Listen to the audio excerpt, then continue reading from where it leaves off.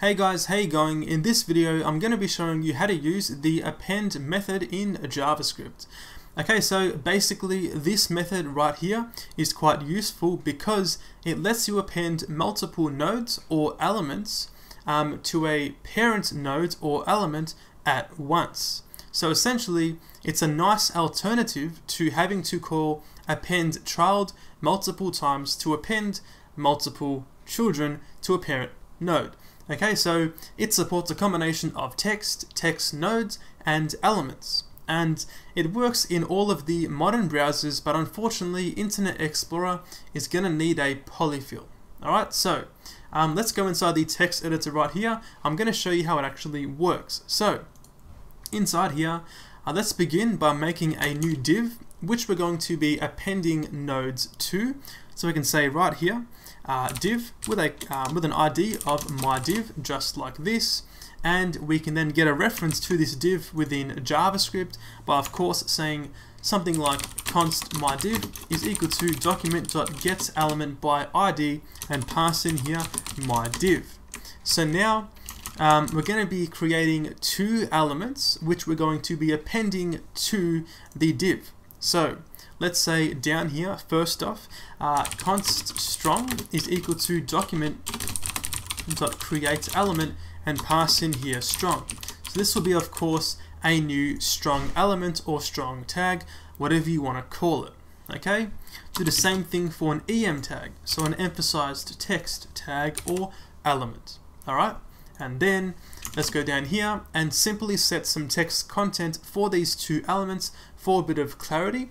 So we can say strong.textContent is equal to here something like strong, for example, and do the same thing for the EM, and we can make this something like emphasized.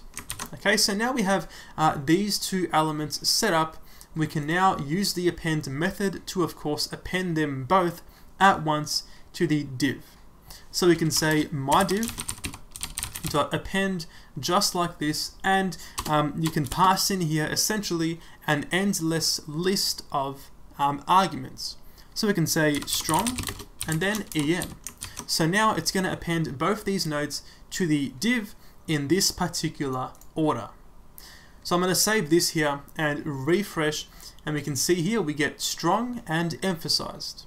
In the console, in the inspector, we can see, of course, the div, we have the strong element, and of course the EM element. So it works just fine.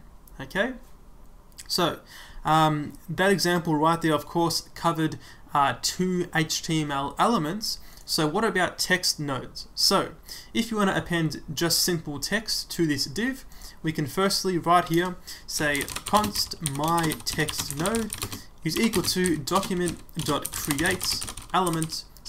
create text node, and pass in here, of course, as usual, your data or your text. So for example, some simple text just like this, and then because of course a text node is a type of node, it can be supported and passed in to this method. So we can say right here as a third argument myTextNode. So now we have a node, and a node, of course an HTML elements, and so two of those HTML elements, and of course a text node, but they're all of type node, which is why it works just fine. Save this, refresh once again, and we see here simple text. In the inspector, of course, we get those two elements, and then we get the text node right here. So pretty simple stuff, and definitely very useful.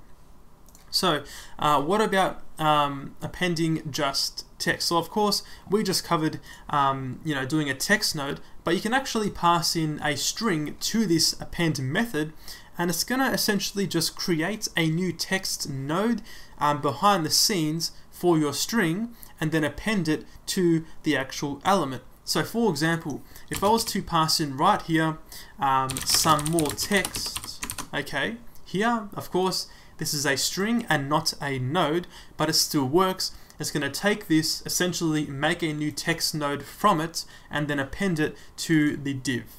Alrighty, save this, refresh. We see here we get the text appearing perfectly fine, and here in the inspector we can see here we get a separate text node for the some more text. If I was to go on the console and say my div dot child nodes, this node list will give us, of course, the strong, the em, and the 2 texts right there. So as I said, this here requires requires a polyfill for Internet Explorer, but other than that, it's definitely a very useful tool for your JavaScript arsenal. Thanks for watching, guys, and I'll see you later.